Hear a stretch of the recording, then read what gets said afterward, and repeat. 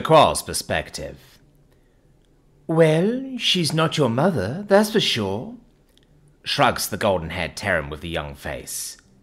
Even if she is an almost perfect 50% match to your genome, and a near 100% match to your mitochondrial and X-chromosomal DNA. Victor looks dismayed. Emiko frowns. Could you explain, Tice? How do you know she's not his mother if her genes line up with his like that? I'm obviously no expert, but what you've just said sounds like a positive paternity test to me. The geneticist nods. It certainly looks that way, until you look at any one of what looks like 100 or so pins fall into the chromosomal map. These locations. All of these are sequences where neither of her alleles match to either of his, and when you look at the same locations on his genome, every single one is the location of a subjectively less desirable allele that has been replaced on hers. If we look at this one, for instance. He selects one of the pins. On your genome, Mr. Taylor, you have a recessive allele that would put any children you had with someone who also possessed it at significantly increased risk of heart attacks. Hers lacks it, having two functional copies of the allele instead. Terrans are well known for the advanced nature of your genetic science and comparative readiness to correctively tamper with your own genes. How do you know she hasn't simply undergone gene therapy since she mothered Victor? I ask. Because the genetic machinery used for gene therapy leaves behind a completely different signature to this. This was done on a single set of her genes. So, stars Victor, horror spreading across his face. Kara Stellan is almost certainly an illegal clone of your mother, yes. From what you told us about how your mother died and what we know of the Revankists, it seems likely that she was selected on the strength of her heroic death. Who knows how many other Bastionites are unwittingly cloned war heroes? Answers the gentlest Terran simply.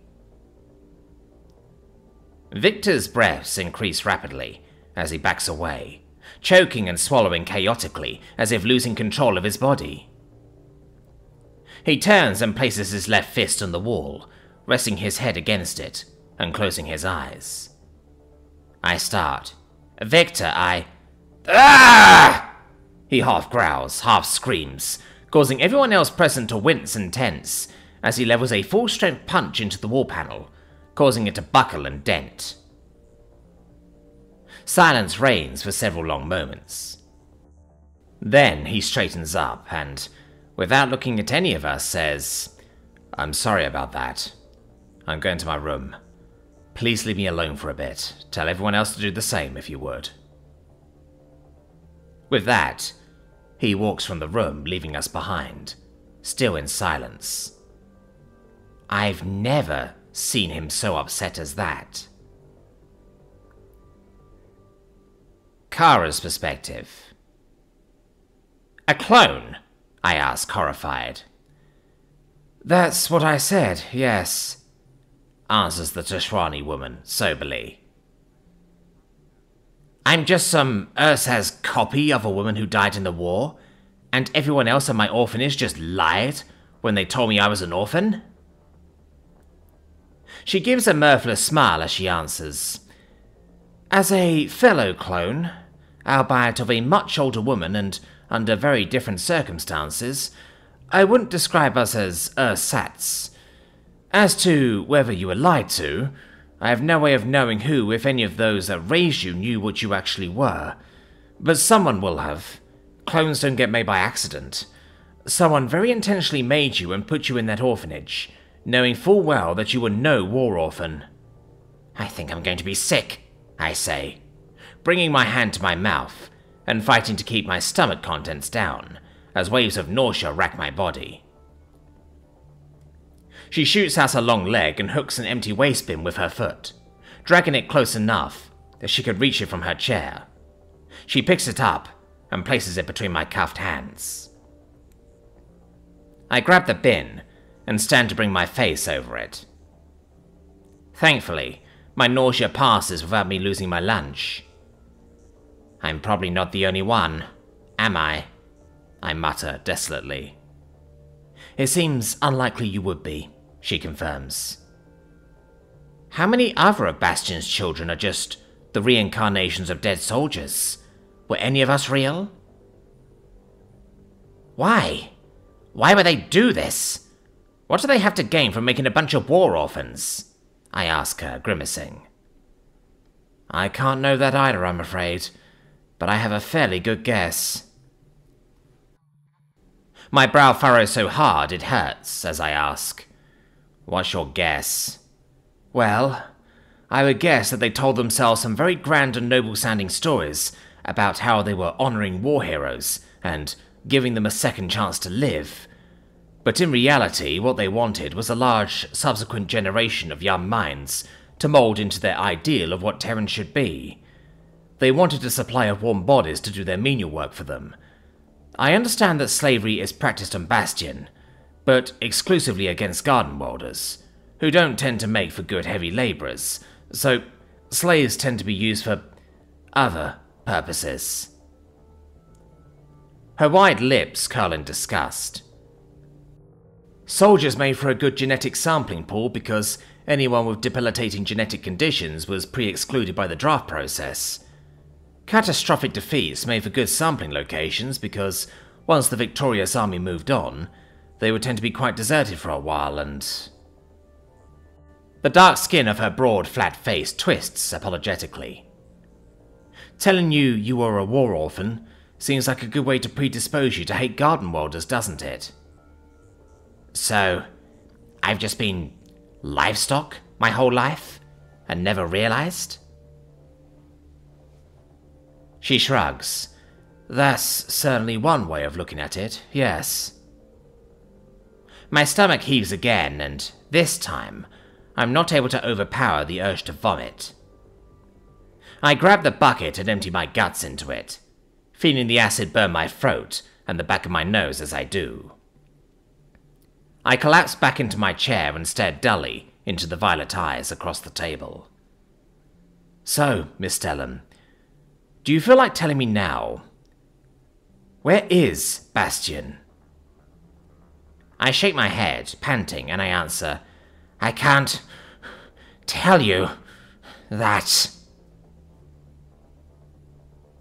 She cocks an eyebrow and says, You mean you're still willing to defend them after what you've just learned?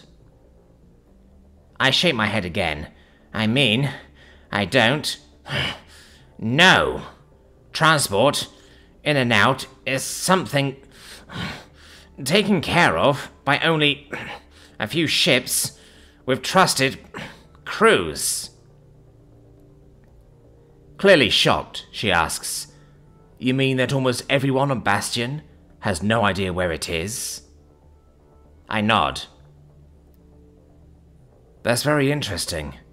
More than I've managed to learn from any other Revankists I've interviewed, she states, tapping a long finger against a smooth chin.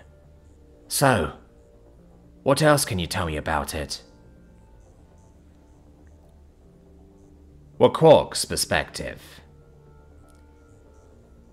I walk through the hallway, on the topmost of the Deathworld dorms. Their smell hangs heavily on the air, though none are present. I reach the door at the far end and turn to face it. With a bracing inhale, I wave to alert the occupant of my presence. Heavy footfalls sound, and before the door is opened, I'm already hearing the tones of the Terran lingua franca, translated as, Baby, I told you. I need to be alone to process. The door slides open, revealing a large, heavily built Terran whose hairless, muscular body is almost entirely nude, bar a kind of loin covering with 2 leg holes. His hand clutches a half-empty bottle of amber liquid. The Terran is looking slightly up with a bloodshot pair of emerald eyes.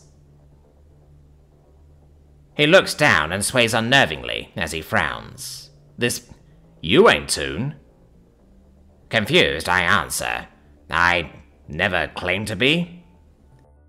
What you doing here, bigger burb? He slurs. followed by a hysterical giggle. Heavily unnerved by the chaotic way this Death World is behaving, I answer, I came to thank you. For what? He demands, twisting his nose and mouth and raising an eyebrow, as if he has no idea what I'm talking about. Well, you saved my life and the life of my— Yeah! I shriek, and jump back, as the meter-white head of a blue-furred, amber-eyed carnivore appears at his side. The man snickers at me. The beast makes no move to attack. I'm sorry. Could you put that thing on the lead, perhaps? Lightning fast, he drops to his haunches, in a way that brings our faces level, and, scowling wide-eyed, growls, "This is where she lives. You came here. You don't like it? Put yourself on the lead and lead yourself the fuck away." Putting an arm around his shoulders, pulling his body against his and stroking the fur on his clavicle with his hand. He's close enough that I can smell the toxic quantity of ethanol vapor on his breath. I have something to say to you first, I assert. Go on then, he glares. You saved my life, and my mate's life in the attack the other day. I came to thank you. He sneers. You already said that bit. Was there something else? Why is he making this so difficult? I suppose, just thank you. Alright, bye, he says, standing and turning to close the door. Wait, that's it? I demand incredulously. You aren't going to acknowledge my thanks? I'm trying to reconcile with you. Yeah? Well, what if I don't want to reconcile with you? Snarls the Death Worlder. What if I have other shit on my mind right now than massaging the ego of some petty, officious little Dolores Umbridge segregationist who casually tosses words like miscegenator and machine at good people just so she can make herself feel better about what a massive pile of shit she is? You think of that? I'm dumbstruck by that for a long few moments, while the angry, inebriated Terran stands, scowling down at me. Eventually, I manage, if that's all you think of me, why did you save my life? If you had waited another second to disarm that other Terran, you could have washed your hands of me. He scoffs. Ain't how it works. You think I can think things through like that? You think I'd do anything like that if I was thinking about it at all? You think I got time to think, what are the advantages and disadvantages of saving this person or not? I saved you because you needed saving. I saved you because I don't get to decide how much your life is worth. I saved you because, even though I never seen you be anything other than a cunt to anyone, don't mean I get to say you deserve to die. Simple as. Despite the aggressive way he delivers it, I can't help but be impressed by the nobility of the statement. What's happened to reduce you to the state you're in right now, Mr. Taylor? I say, calling the man by his name for the first time out loud. He snorts. Not that it's any of your fucking business, but if you must know, I just found out that I'm sharing a ship with a eugenic clone of my mum, made by bigoted terrorists who think about garden modders the way you do about Death Worlders. After spending the last 4 days thinking she were alive, after a lifetime of thinking she were dead. How's your week going? After some moments of making sense of what happened to be word salad, at first, I answer, certainly not as bad as that, Mr. Taylor. The Terran drops to the floor, in a way that definitely would have had me add a note about his alcoholism to my file, if I'd seen 5 days ago, and half swivels, half falls, with his back impacting the wall. His shoulders slumped, his long, thick, bare legs lying in front of him at a right angle to his torso. He turns his face upward and emits rapid puffing sounds. His eyes screw up, and clear fluid begins spilling from them. Even though it looks very different, the pain he's feeling right now is one I know all too well. I wasn't even angry. There wasn't even a fucking moment where I was thinking, hey mum, where the fuck you been all my life? I was so fucking happy just to finally have her back when she started saying she didn't know what I was talking about. I started rationalizing. Maybe she got amnesia. Maybe they wiped her memories when they kidnapped her. Maybe she's in deep cover and I'm blowing it for her. But no. She didn't know my name, my dad's name, Auntie Tamsin's, Uncle Rex's, Uncle Rabby's, Simone Sands, or anyone else. Because that's not her. Just a cruel fucking joke. I look at the emotional male and imagine how his situation would feel. If I saw someone who seemed to be Korea, but who didn't know me, if I found out that this had been done to her, it would be devastating. I'm extremely Spare me, he snarls, startling me. I'm sure I've already given you more than enough dirt to add to your pathetic little burn book, so just fuck off. Despite his inebriation, his hand flies perfectly over his head to impact the panel. The door slides closed, lightly impacting the short snout of the predator as it shuts. It yowls in protest, and the drunkard immediately transforms his tone, allowing me to hear a sympathetic, "Oh, sorry, baby. I didn't mean to. Didn't see you there. Come here," through the door.